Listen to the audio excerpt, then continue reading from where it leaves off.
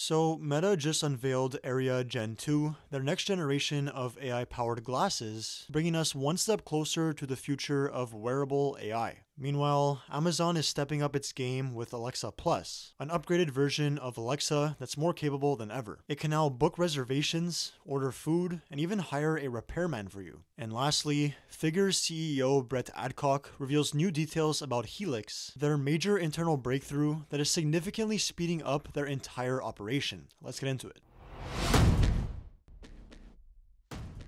So there's been a ton of AI news this last week. We've got some major model releases to talk about, as well as some other very interesting announcements from several companies, as we briefly touched on in the intro. Starting with the release of Claude 3.7 Sonnet and Claude Code. This was a major release that probably didn't get enough attention. Not only did Anthropic drop Claude 3.7 Sonnet, the first hybrid reasoning model on the market, but they also introduced a research preview of Claude Code, the first true AI software engineer. Now, I already made an entire video covering this release, so I won't go into too much detail here, but essentially, this model is state-of-the-art in virtually all benchmarks. It does lag a little bit behind OpenAI's O3 mini model and Deepseek R1 in math benchmarks, like the Math 500 and the Amy, but otherwise, it is state-of-the-art. Here is where Claude 3.7 Sonnet really shines though, its coding abilities. Claude has always been the go-to model for coders, and that has never been more so the case, as it is absolutely blowing other state-of-the-art models out of the water on the SWE Bench Verified, a software engineering benchmark. To give you a sense of how good this model truly is at coding, here is a recent post from Ethan Mullick,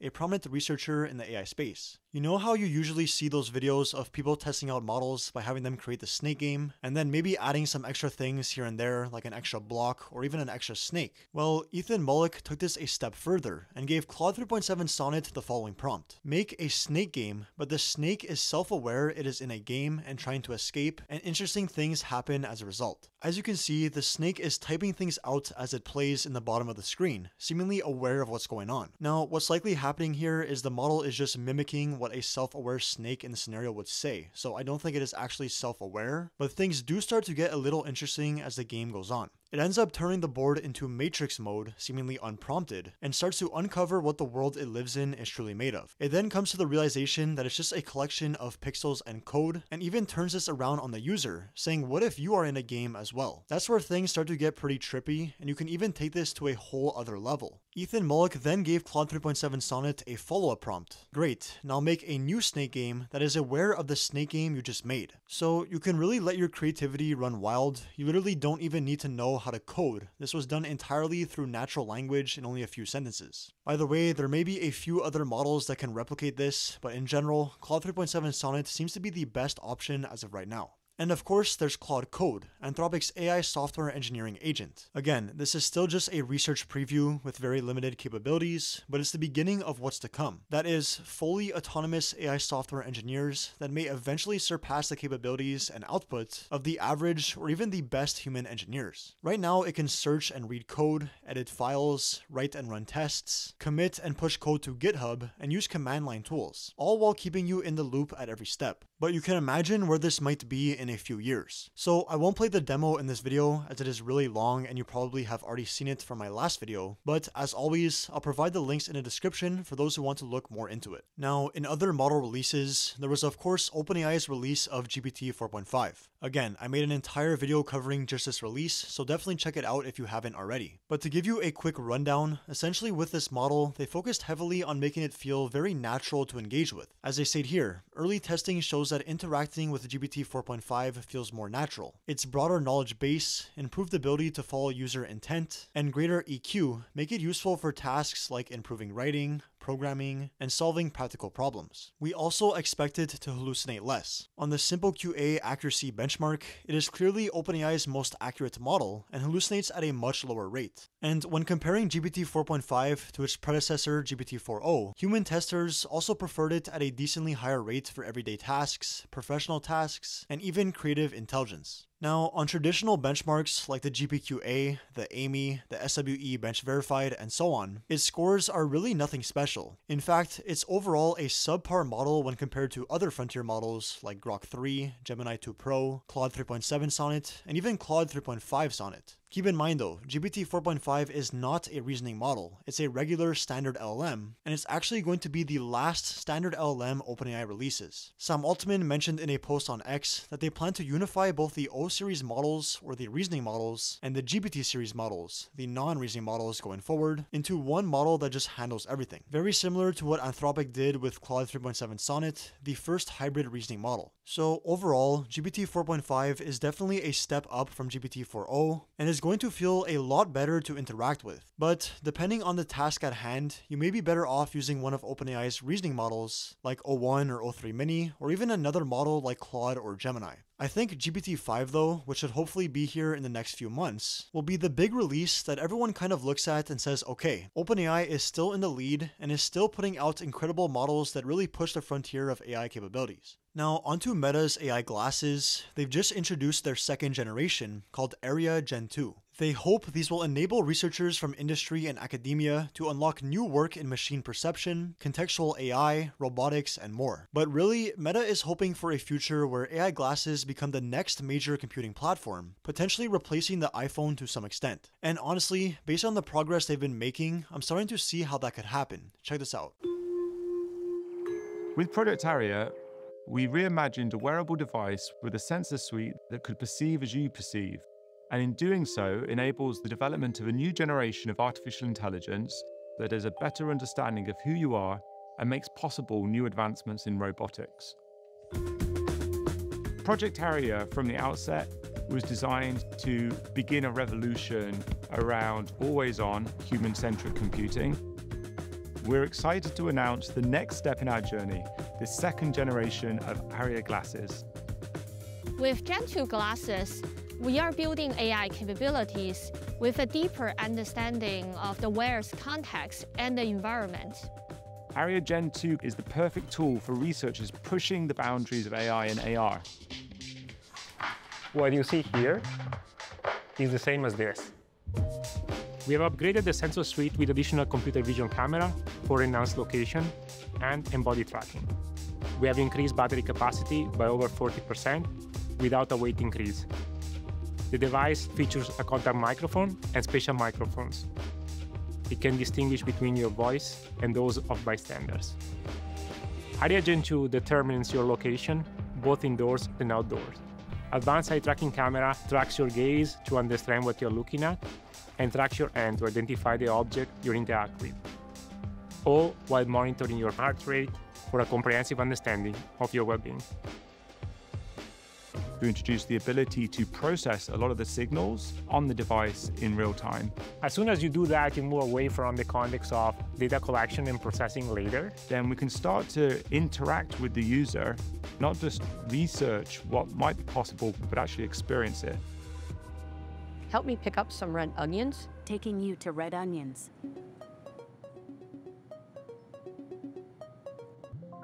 Red onions are here. Very important parts of Project Aria has been building partnerships with companies and academic research labs that have reach far beyond our own. We stay committed to research processes that safeguard personal information. The journey with second-gen Aria glasses is just the beginning. Imagine what the research community can achieve with a device that closes the gap between machine and human perception. Together, we can unlock an understanding of what it is to experience reality as we do.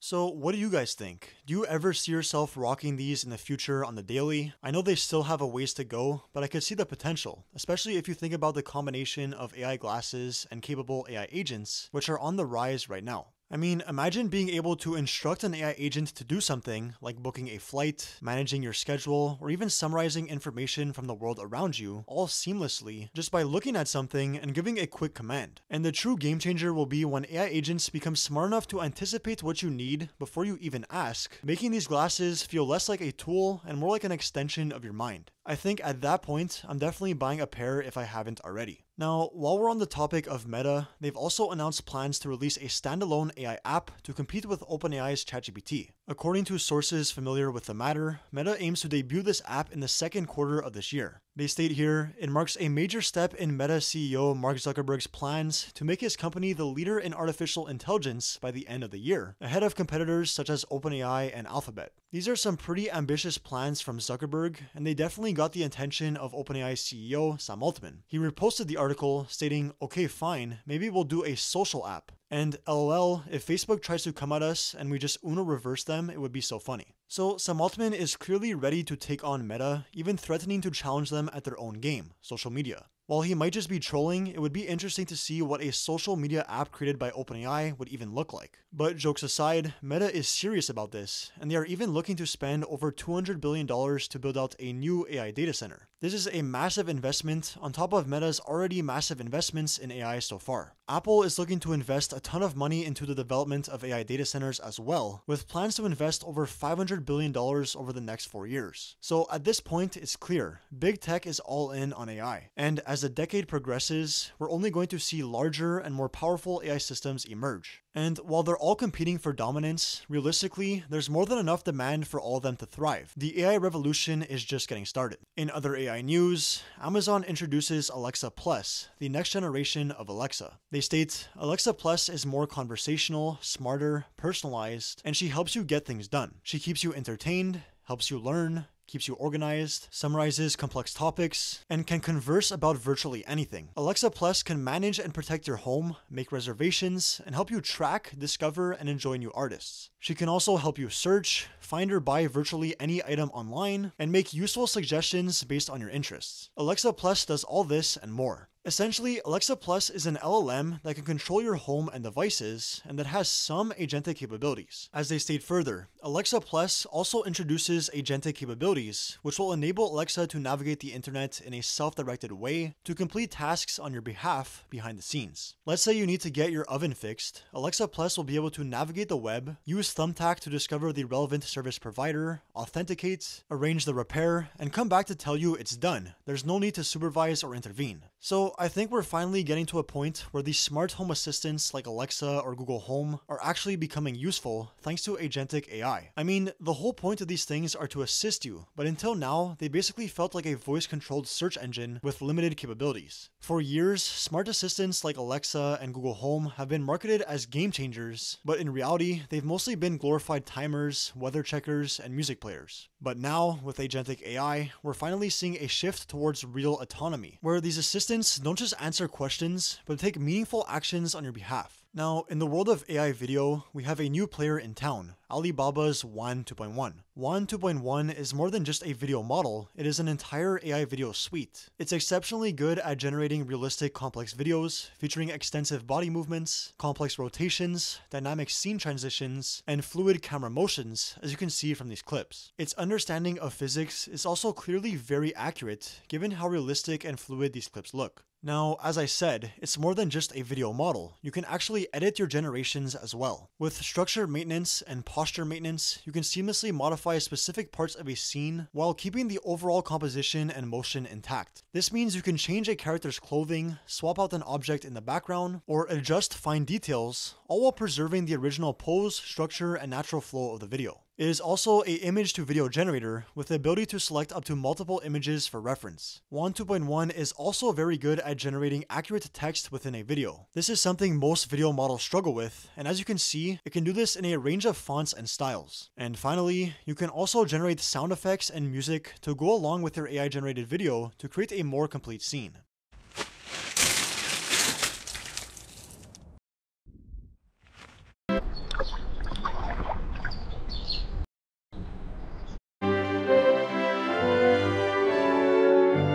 So Alibaba's Wan 2.1 is definitely a competitor to OpenAI's Sora. Is it better? It's hard to say, but it's definitely close. China is clearly starting to catch up to American companies in this AI race though. I mean, they already have Deepseek R1, which shocked the entire industry after outperforming OpenAI's O1, and now they have another exceptional video model to add to the mix. Speaking of DeepSeek, there have been some rumors going around that the release of their next reasoning model, Deepseek R2, has been pushed up. According to Reuters, DeepSeek had planned to release R2 in early May, but now they are trying to speed that up to sometime even earlier. We don't really have any other specifics, but I guess we can expect to see this model within the next month or so. There was also the release of Pika 2.2 from PikaLabs. They introduced a major new feature called Pikaframes, which gives you the ability to transform your AI-generated videos. As you can see, Pikaframes allows you to add multiple frames to your generation, giving you a level of control over how the scene progresses. Right now, you can only do this for up to 10-second videos, but they are extremely high quality and realistic. You can imagine that eventually their goal with this would be to give you the ability to edit frame by frame, allowing for even more precise control over your video generations, but we're just not at that point yet. Now, in the world of AI video generation, ElevenLabs introduces Scribe, the most accurate speech-to-text model. Instead of boring you with all the details myself, here's a short video they provided that tells you everything you need to know.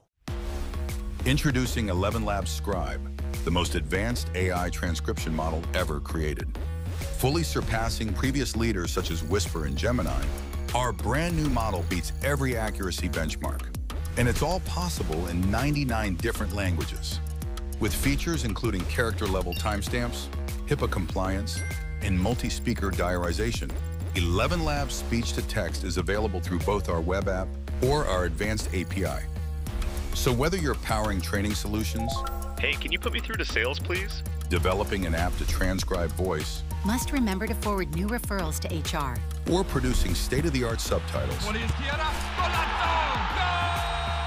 Scribe is accurate, advanced, and industry-leading. Start building today with ElevenLabs speech-to-text.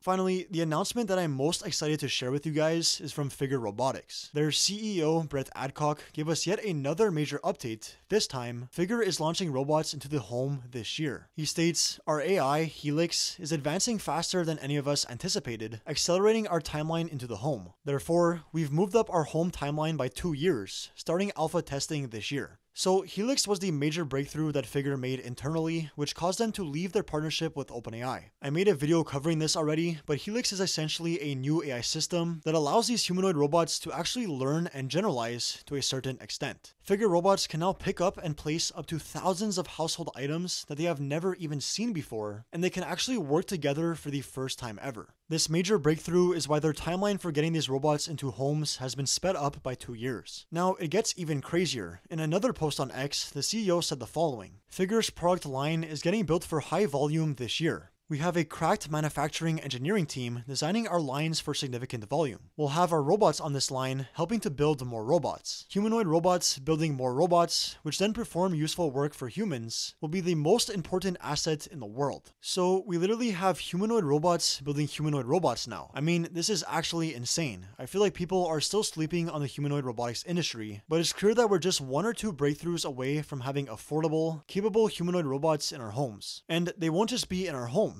but also in our workplaces. I could truly see this being a multi-trillion-dollar industry by the end of the decade at the rate this is progressing. But let me know what you guys think. Are you bullish on humanoid robots like me, or do you think we are still a long ways away before these things are actually useful and capable across many environments? Drop your thoughts below. One more thing before we end the video, Perplexity announced Comet, a browser for agentic search. This seems to be the same thing as OpenAI's Deep Research Agent, or Grok's Deep Search. Essentially an agent that could conduct research on the web autonomously. All we know right now is that it's coming soon, so I'll definitely keep you guys updated. Also, speaking of agentic search, OpenAI's Deep Research Agent is now available to Plus tier users. You won't have unlimited use, even pro users don't have unlimited use for deep research, but for Plus tier users, I believe we get 10 uses per month. Anyways, that is all the AI news for today. Thank you guys so much for watching. I hope you enjoyed the video. If you did, please feel free to leave a like, and as always, if you want to stay up to date on future AI news just like this, make sure to hit that subscribe button.